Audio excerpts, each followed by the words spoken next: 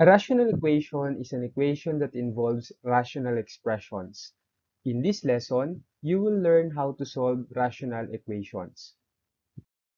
For example, let us solve for x in the given rational equation 1/4 equals 3 over x minus 1/2.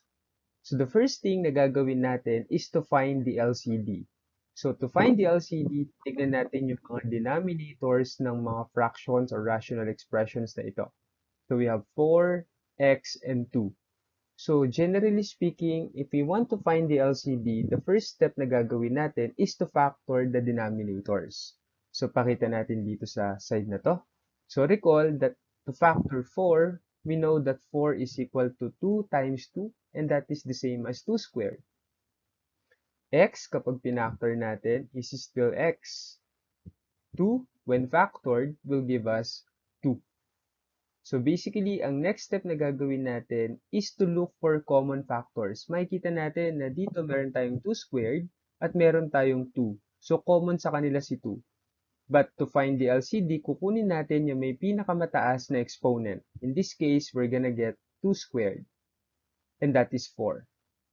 And here, meron pa tayong matitirang factor ng denominator natin na x, and kukunin din natin yan as part ng ating factor.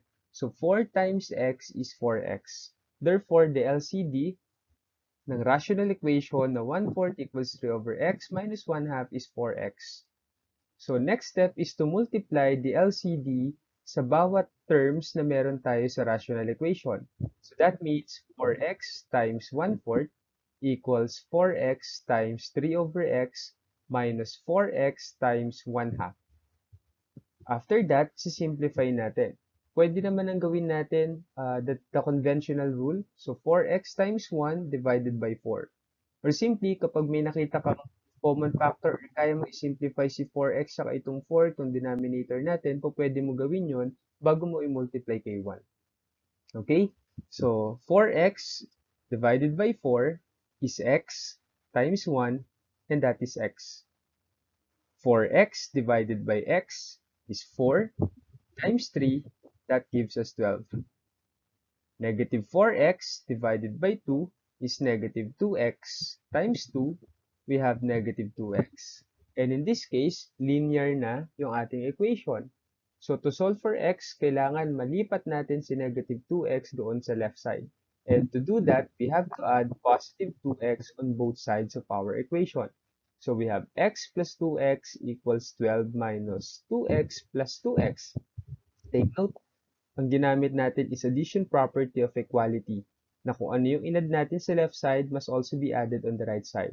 So by simplifying x plus 2x, we get 3x. And then take note here sa ating right side of equation, ang matitira na lang natin is 12. Okay, because negative 2x plus 2x is 0. So makakancel na yun. Next is to divide each of this by 3. So when 3x is divided by 3, we get x, and 12 divided by 3, we get 4. Therefore, x is equal to 4. Pero hindi pa ito yung natatapos, no? Hindi pa ito yung last step. We need to check our solution. So, check natin si x equals 4 kung masasatisfy niya yung ating rational equation. So, 1/4 equals 3 over x minus 1/2. So, substitute natin si x doon sa ating equation. And so, we have 1/4 equals 3 over 4 minus 1/2. And then, simplify natin further yung nasa right side ng ating equation. And take note, makikita natin that the LCD ni 4 and 2 is 4. So 4 divided by 4 is 1 times 3, we get 3. 4 divided by 2 is 2 times 1, we get 2. And since the operation is subtraction, meron pa tayong subtraction dito. And then by simplifying further, we get 1/4 equals 3 minus 2 is 1 over 4. Ayan. And therefore, makikita natin na nabalance yung ating left and right side of the equation. So it means x equals 4 is a solution to the given rational equation. For the second example, let's solve for y in the given rational equation y plus 3 over y minus 1 equals 4 over y minus 1. By inspection, makikita natin that the denominators are the same, which is y minus 1. That makes our LCD 1 minus 1. Okay, dahil pareho naman sila. So let's multiply these two rational expressions by the LCD y minus 1.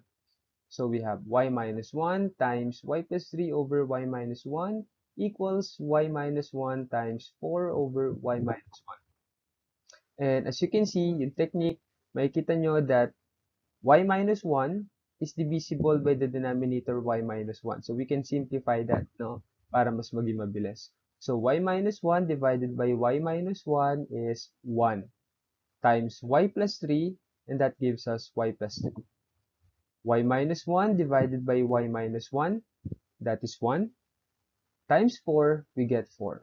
Or simply, makikita mo since pareho naman yan, cancel lang yan, y minus 1 cancel, kaya matitira si y plus 3 equals 4. By simplifying, solve natin si y.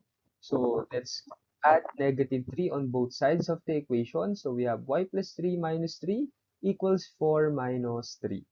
So we can cancel 3 on the left side. So matitira na lang si y. And we have 4 minus 3, and that gives us positive 1. Now let's check whether positive 1 is really a solution to the given rational equation. Check natin by substituting the value of y in this given equation. So, y plus 3 over y minus 1 equals 4 over y minus 1. Magiging 1 plus 3 over 1 minus 1 equals 4 over 1 minus 1. By simplifying further, we get 1 plus 3. That gives us 4. Y minus 1 is 0. So we have 4, and then y minus 1 is 0. But unfortunately, the denominators here are both 0. And that makes the expression undefined. At ito yung ayaw natin mangyari, no? Whenever we perform operations sa ating fractions or rational expression, and in this case, sa ating rational equation. And in that case, it only means that the answer natin kanina na y equals 1 is called an extraneous solution. So when we say extraneous solution, well, basically it is an apparent solution that does not solve the equation. And in that case, y equals 1 is called a false solution. And if that's the case, we can therefore conclude that y plus 3 over y minus 1 equals 4 over y minus 1. Ating rational equation has no solution. And that is how we solve rational equations. Thank you for watching this video. I hope you learned something today.